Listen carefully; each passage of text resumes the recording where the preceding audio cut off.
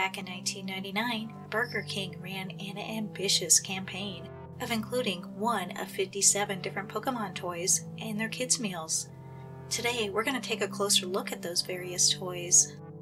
The toys themselves were split into different categories as shown on this promotional poster. Let's start with the Poke Beanbags. The characters available in this form are Oddish, Poliwhirl, Meowth, Gyarados, Snorlax, Golbat, Butterfree, and Togepi, who is the only Pokemon to receive a toy that isn't from the original first generation of Pokemon. 3 variations of a plush Pikachu were made, and it was classified in its own category of talking. Each Pikachu variation said its name in a slightly different way when its stomach was squeezed. Unfortunately, mine no longer talk, but if I'm remembering correctly, one of mine said Pikachu and the other Pika-Pika-Pika. You can tell the difference in the variations by the letters on the tags. For example, I have letters B and C. The next category of toys was my favorite, the light-ups. The characters available were Mew, Mewtwo, Gengar, Raichu, and Charmander. These toys have a switch on them that when turned on, lights up the toy. It's just too bad that these toys were designed so that you cannot replace the batteries, so mine no longer light up. The fourth category is keychains, and there were a lot of characters made in this style, including Geodude, Hitmonlee, Sandshrew, Nidorino, Cubone, Vileplume, Sandslash, Nidoking, Nidoqueen, Dragonite, Kangaskhan, Electabuzz, and Muk. The round Pokemon were converted into rev-top toys that spin like tops. The characters in this style are Graveler, Golem, Koffing, Venonat, Tangela, Jigglypuff, Chansey, Voltorb, Clefairy, Diglett, Magnemite, and Ditto. You're supposed to drag the toy's spinner on a hard surface to get the toy some momentum, and then it's supposed to spin. I've never really had much luck with that though.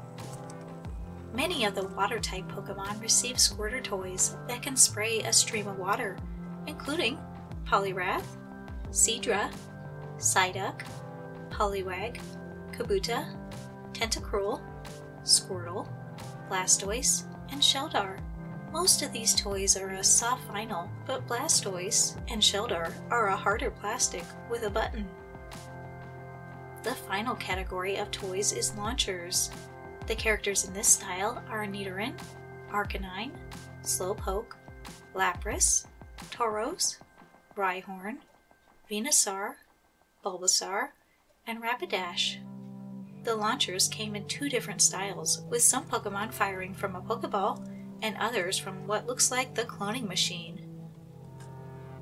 All of the toys were packaged in opaque plastic, so you couldn't see which Pokemon figure you received.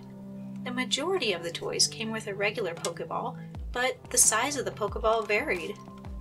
The ball splits in half, and it has a clip.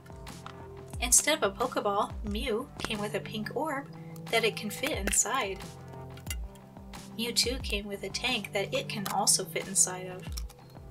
Also, all of these toys came with a card featuring one of the original 151 Pokemon. Burger King also had sheets of cards that you could select instead of a toy. Each sheet had 9 cards attached, and there were 20 different sheets. The cards from the sheets are a lower quality than the ones included in the toy packaging, and if you separate the cards from the sheet, you're left with a rough perforated edge.